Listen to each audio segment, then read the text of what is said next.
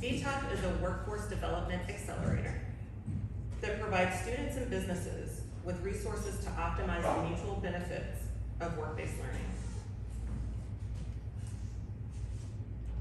The Rappahannock Work and Learn Collaborative, which I'm here to represent, is your local VTOP representative, and we are here to support development of your work-based learning opportunities for K-12 and college students throughout our entire region, inclusive of the Fredericksburg area, Middle Peninsula, and Northern Neck, as you can see on the map here.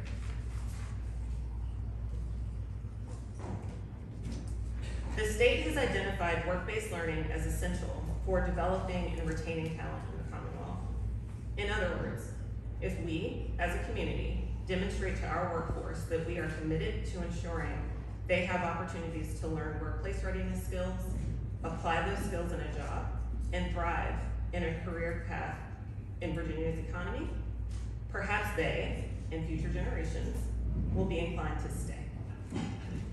Of the 12 types of work-based learning recognized by the State Council of Higher Education for Virginia, internships have been identified as a priority for bridging the gap between classroom and real-world experiences. So over the next decade, we will be working toward fulfilling a statewide goal of creating 100,000 new internship positions by 2033. To support fulfillment of this goal, VTOP has developed resources to help businesses and students prepare for their respective roles in the internship experience. I will provide an overview of those resources and guide you through the eligibility criteria. So, VTOP offers 3 key state-funded resources: free training for employers and students, staffing agency support for hiring interns, and 50% funding match to pay interns. So for the VTOP training, the programs for students and employers are free and open enrollment, so anyone in Virginia may take advantage of the courses. There are currently 2 programs for students.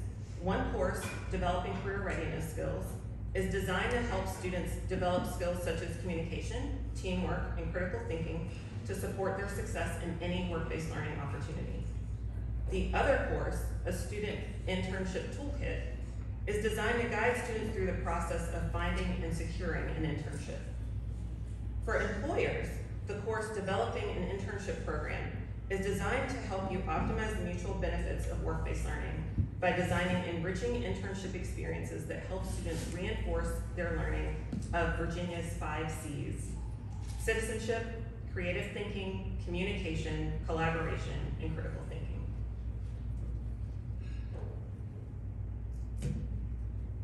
So, beyond the training, since that's open to everyone, to determine whether or not you qualify for the additional support that I mentioned, the staffing agency support and the funding, if a representative of your business completes at least 6 of the 8 modules of the VTOP training for employers, and your business meets the following eligibility criteria, you may qualify for free services to establish or expand your internship program.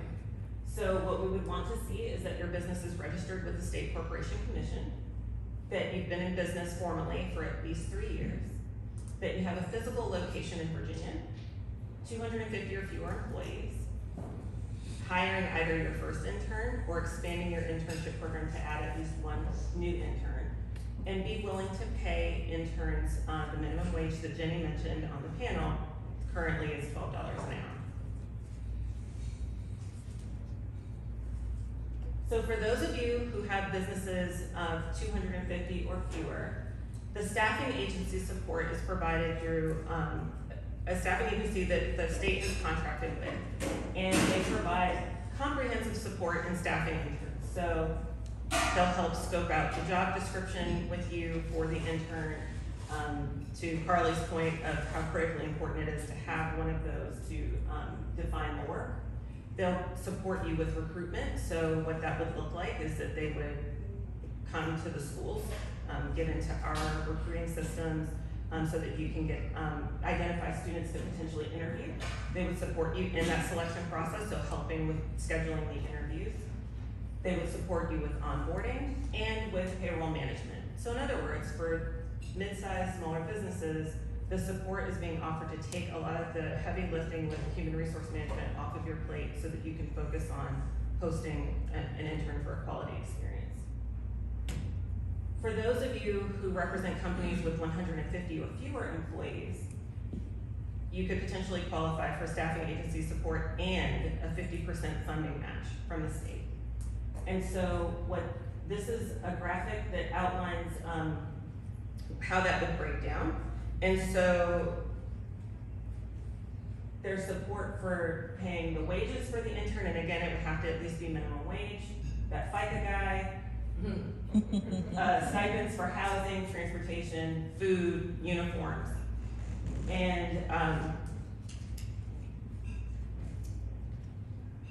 basically the way that this is administered is because it's going through the staffing agency, they would handle paying the intern, and then you would get invoiced for your half of the cost. So, to recap, all Virginia students and businesses have access to free training to support the development of effective, mutually beneficial internship experiences. Businesses with 250 or fewer employees could be eligible to receive free staffing agency services to find an intern. And businesses with 150 or fewer employees could be eligible to receive free staffing agency services to find interns and 50% funding match to pay interns. Even if your business does not meet the criteria to support from the state-funded staffing agency and matching funds program, we can still explore ways for you to offer students access to internships and other forms of work-based learning. So let's get started.